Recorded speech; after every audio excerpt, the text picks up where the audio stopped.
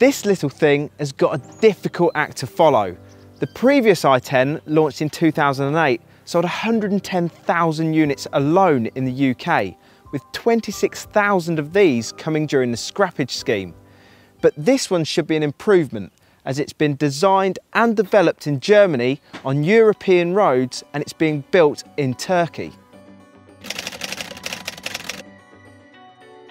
Seem to be saying this a lot on car launches, but it's longer, wider and lower than the car it replaces.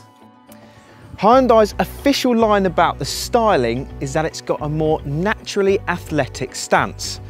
That depends what sort of athlete you're talking about.